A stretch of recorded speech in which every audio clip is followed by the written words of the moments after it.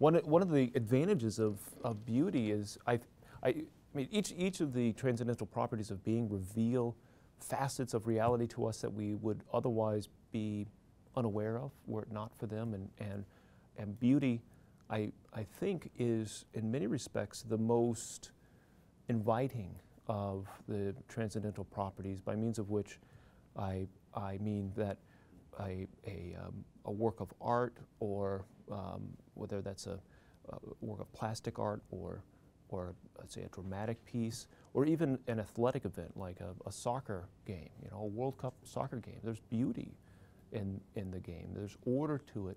There's a kind of play involved that enables us to reflect upon reality in a way we wouldn't have. And so what attracts us to soccer is the beauty of it, I would say. So, and that, yeah, it's there in the actuality of the game. Yes, it's there in the unity of the game, the rules, the norms of the game, the different parts ordered in a certain way. But beauty is more than the sum of those components, and I don't hesitate to include it as a transcendental property.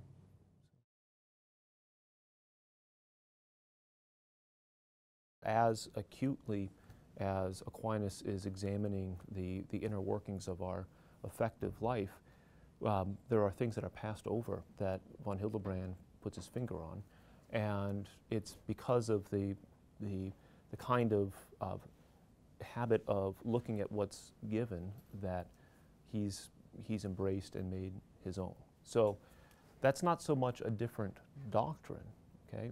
And I don't think it's necessarily in the doctrines that you want to look at the differences in different kinds of approaches, but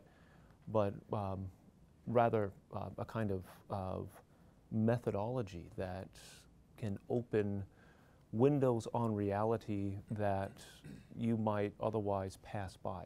You might even notice that they're there, but they might not be opened. Okay? And so von Hildebrand opens some of those windows and invites us, teaches us how to open some more, as do some other phenomenologists. So that's one of the ways that I look at this. There's also, you know, to pull, I mean, you asked a question not just about von Hildebrand, but also phenomenology in general. So I've learned a lot from Monsignor Robert Sokolowski, for instance, who already is say, more explicitly embracing the Aristotelian Thomistic tradition than is either Shaler or von Hildebrand. And he teaches us, amongst other things, to find a way to get to things as they present themselves to us, right? So in his introduction to phenomenology, he teaches us how to look through what are oftentimes barriers, right? He treats a perception in a way that's phenomenologically rich. He's building on Husserl, but he's also building on Aristotle, and I think he's right to see in Aristotle's, particularly Aristotle's De Anima, a kind of phenomenology of perception where the outer and the inner become one in a kind of intentional relationship. And that too is a kind of habit of mind, a way of looking at things, a way of seeing things that enable us to pay attention to the evidence that if we lead with an epistemology, we tend not to, right? So if we're constraining the ways in which we can look from the get-go, if we say we'll only accept clear and distinct ideas and everything else is out of bounds, or we'll only accept those things that have been properly filtered through our categories of thought, or whatever kind of constraint you want to put on your ways of seeing. If you do that from the beginning, then you miss all kinds of features of reality. So certainly Aristotle and Aquinas invite us to look, and they synthesize, and yet there's certain habitual ways of wanting to systematize, wanting to pull things together that are part and parcel to the Aristotelian Thomistic tradition that might make one resistant to these other ways of looking. Okay, so it's in the practice of philosophy that I see the most fruitful kind of exchange between the two.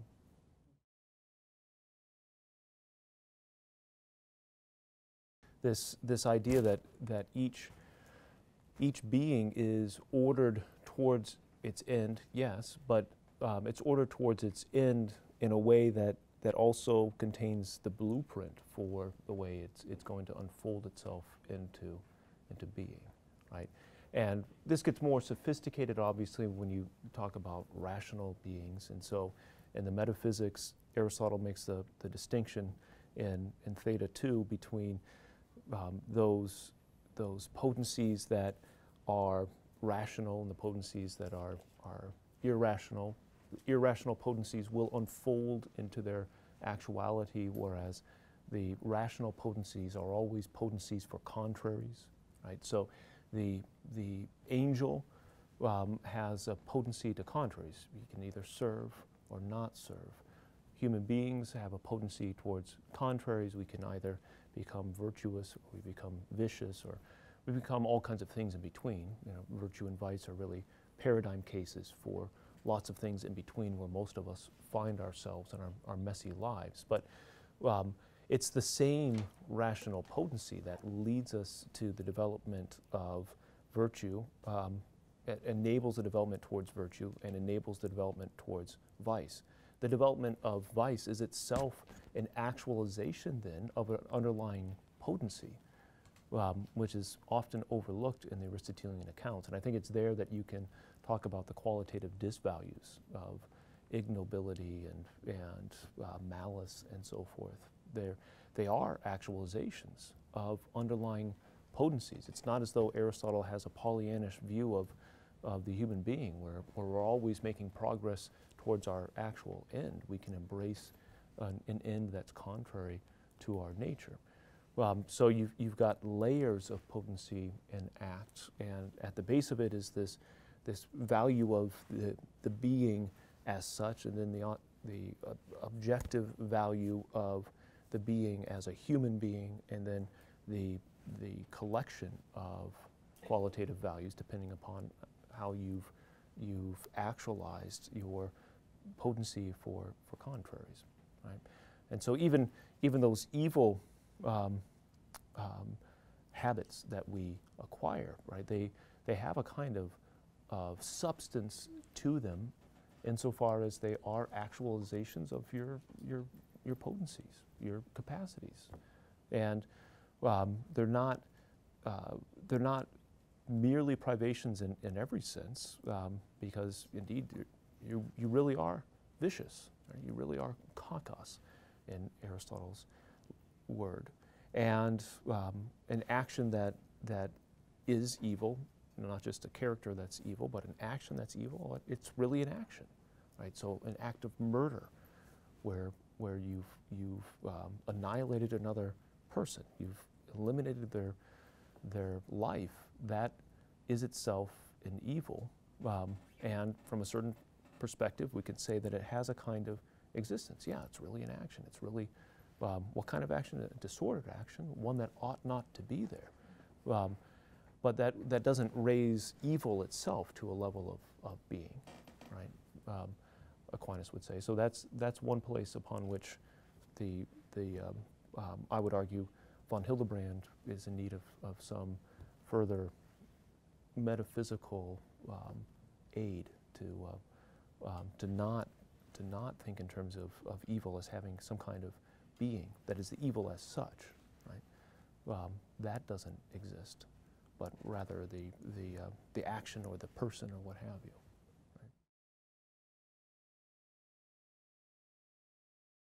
Right? I see Aquinas as Augustinian. I see Aquinas's Aristotelianism as a matter of fitting Aristotle into the Augustinian tradition rather than squeezing the Augustinian tradition into Aristotle.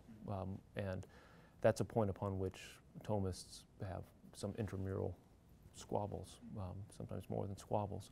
But that's my perspective. So I have a very broad view of Aquinas there, and I see him as embracing Augustine and embracing Dionysius in ways that are not appreciated, right? So third on the list is Dionysius in terms of quotations. One thing that certainly begins with Augustine, and I think is carried through in Aquinas, and maybe Aquinas is also in need of some refinement that von Hildebrand can provide here, is the account of the will, right? So you don't have free choice of the will in Aristotle.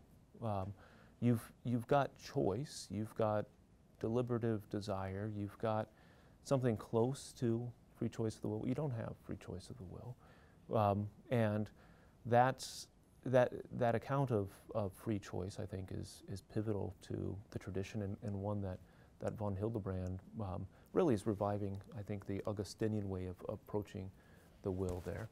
There's also a treatment of the heart that resonates perhaps more with an Augustinian account.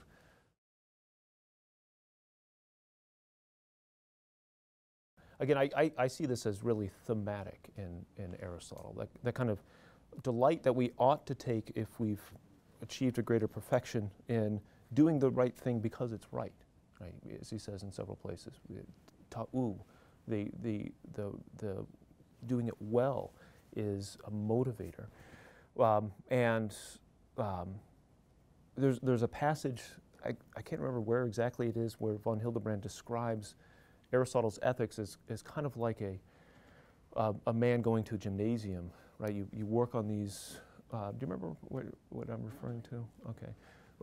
Where you go and you work out on the equipment, and so you perfect yourself, but that's a sort of self-centered kind of moral exercise. It's got value, you're ready for things, but that's not what the moral life is ultimately all about. And I think that's not what Aristotle is really talking about when he's talking about habituating yourselves in the virtues, because he's always privileging activity over just habitual, right? So our goal is not to be morally virtuous. That's not the Aristotelian goal. Our goal is to act in those ways that are characteristic of beings who are in possession of a rational principle of soul, right?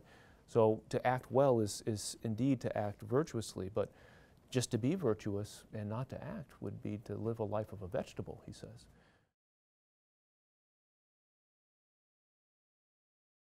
They can be more, yeah, without a doubt, more interesting. And I think there are several reasons why that's the case.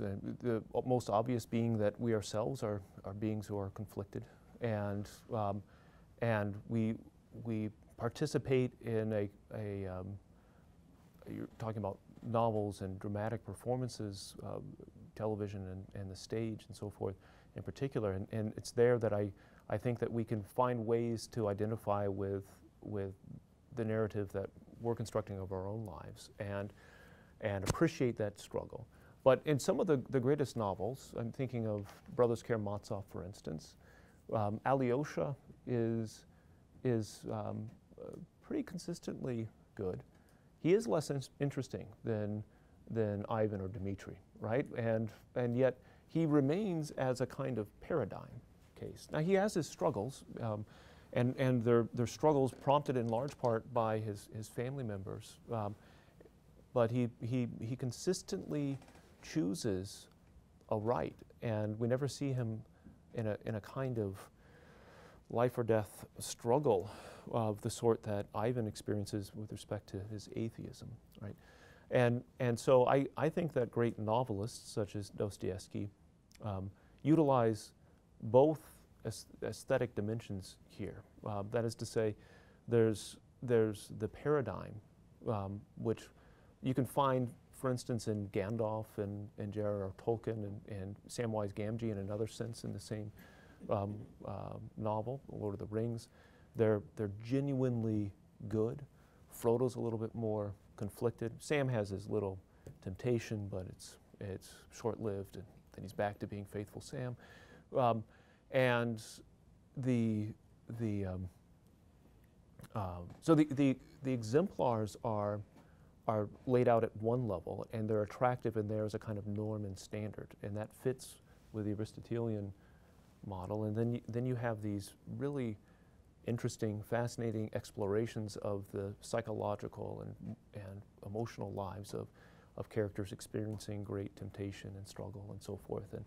And in order to make a coherent account of our own lives, I think we need both. So when we take those narratives and insert them, or make them our own and help to make sense of our own lives, we look to exemplars in our own life and ways in which we've fallen short or gotten closer to measuring up, and we can reflect upon and appreciate the struggles that we have, struggles that our loved ones have, and so forth. So I think I guess my general strategy, and there's a lot more detail that I would need to supply here, is to say there's room for both lines of analysis, there, both accounts of the way in which beauty and the way it affects our interest can have a role in great works of art.